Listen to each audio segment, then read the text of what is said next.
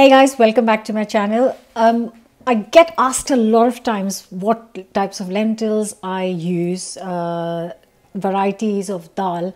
Now there isn't one variety. I see a lot of recipes so many times that just say split yellow lentils. Now what is split yellow lentils? Yellow lentils split. That could be absolutely anything. That could be moong dal, that could be chana dal, that could be tur dal.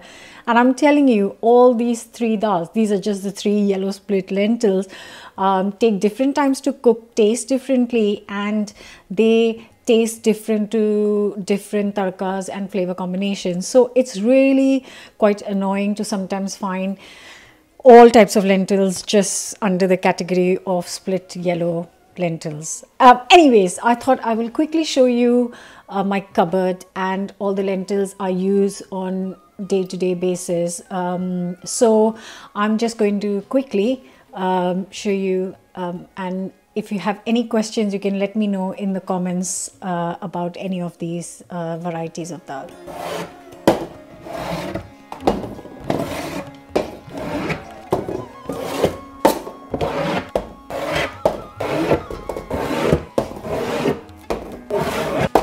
So that was everything in my dal cupboard, and I'm just going to show you what varieties they are.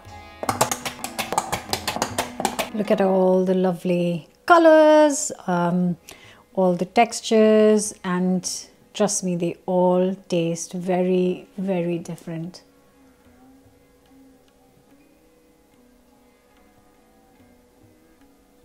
First thing is rajma, which is red kidney beans. Now these are, as the name suggests, red, but you can also get varieties in this. So you could get slightly lighter red color, you can get one with patterns, and they all taste slightly differently, but any of those red kidney beans would work if a recipe asks for red kidney beans. And that's quite a kind of meaty beans, and they are great in curries. I make a very traditional Punjabi dish called rajma, and like I said, you can find different kind of color variations of it. There is a specific rajma that comes from northern India which tastes just amazing, but I can't get hold of that over here, so I just make do with whatever I can find in the Asian supermarkets here. It's a really good one to have in the kitchen because come summer, I'm gonna make some burgers from it. You can make flatbreads with it. You don't have to stick with curry. You can cook them. These are dried, so all of them, if you are using these beans, you have to soak them overnight and then cook them, which adds to the texture and the flavor. So yeah, these are great all-rounders, great in salads, great in wraps. Lots can be done with these red kidney beans. Moving on to our beloved chickpeas. Who doesn't like chickpeas? And these ones are great if you can soak them overnight because they taste so much better than the tin chickpeas. And obviously, you know, hundreds of ways to use them in your food. I really don't think I need to tell you much about chickpeas, from the recent falafel that I made to absolutely anything from salads to tarts to curries to just dips, hummus, everything. Chickpeas are amazing. I always have a big bag of chickpeas, dried ones as well, because if I can remember to soak them overnight, then obviously they are next level delicious. Next, black chickpeas. They are slightly smaller than the white chickpeas. As you can see, they taste very different. Their cooking time is different, and the end result is quite different as well. They're smaller in size too, but they are really delicious. And we call them kala chana, and this kala chana that you get your chana dal from. So if you just break open, oops, one of these, what you have here will be your chana dal. So when people say chana dal is chickpeas, it's not the white chickpeas, it's actually the black chickpeas that are actually chana dal. Which brings us to chana dal. So here is the chana dal, which is basically split black chickpeas, and they are delicious. With the chana dal, it is the difference with the other kind of yellow lentils and this one is that it's much creamier. It's got more richness to it than kind of tur dal or moong dal, which are the other two yellow lentils, and they just taste very different. It's got a kind of deeper flavor, more earthy is what I can say for these chana dals, but they take much longer to cook than other lentils because they just take much longer to cook. The other lentils might cook in 15-20 minutes, but they take, you know, at least an hour to be done.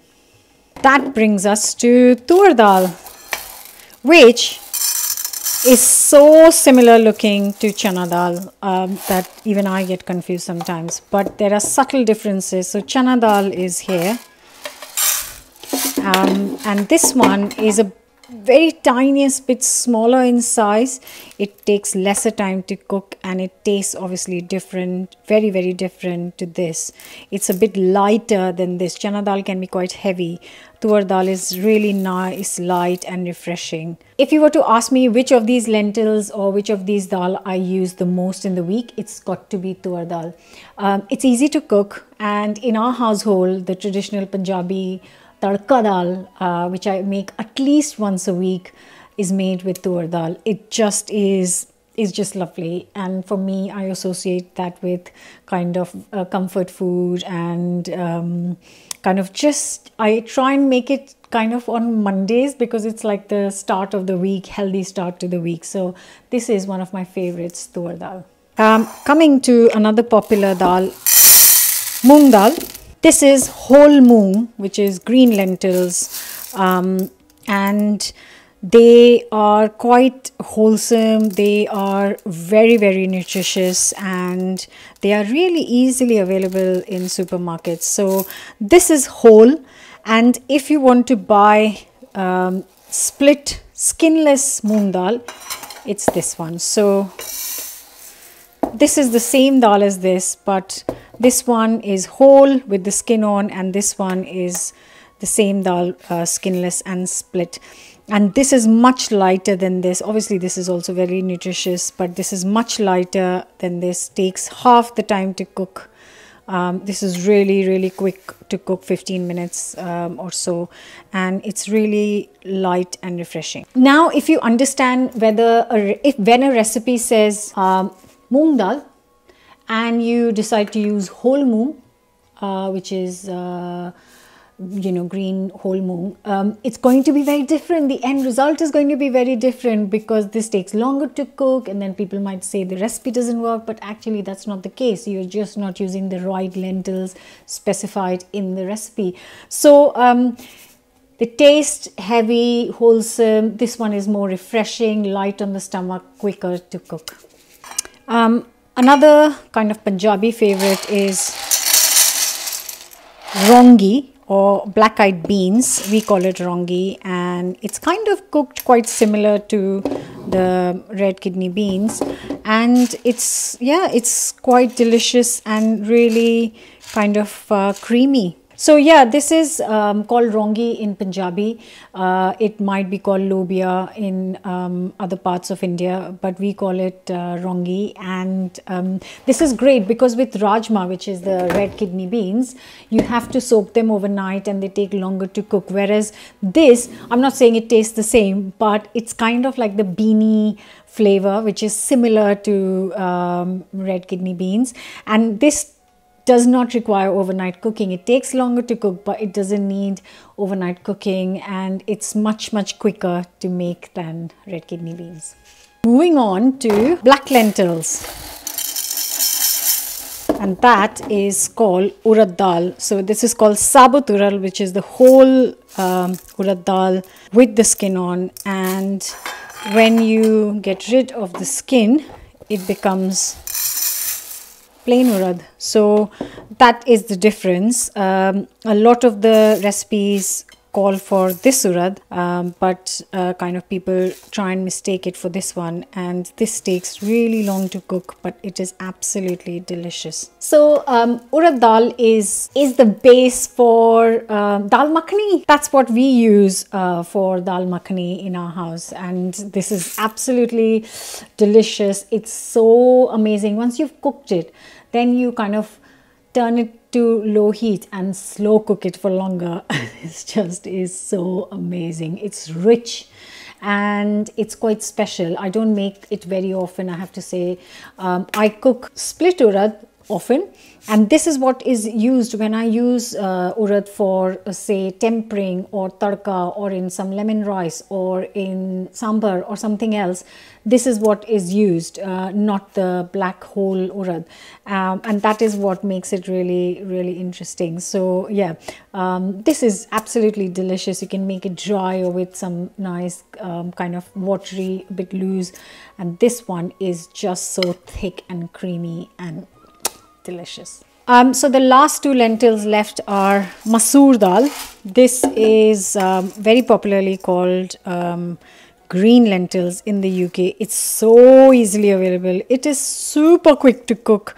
You know, 10-12 minutes it's done. It's great for obviously dal, but also in soups and salads and all sorts. And another kind of masoor is the split masoor, which is the most commonly used kind of masoor or red lentils I have seen in the UK, because it literally takes 8 to 10 minutes to cook and it's ready. The interesting part with red lentils or masoor dal is once it's cooked, it doesn't stay red, it turns to yellow, and if you put a bowl of tur dal and a bowl of masoor dal side by side, you know, not everyone can tell the difference because they look exactly the same once cooked. They don't taste the same at all, but they look very similar once done. So this is one I have seen the most recipes of online, the mostly used in the UK, because this is literally available in every kind of corner shop, literally.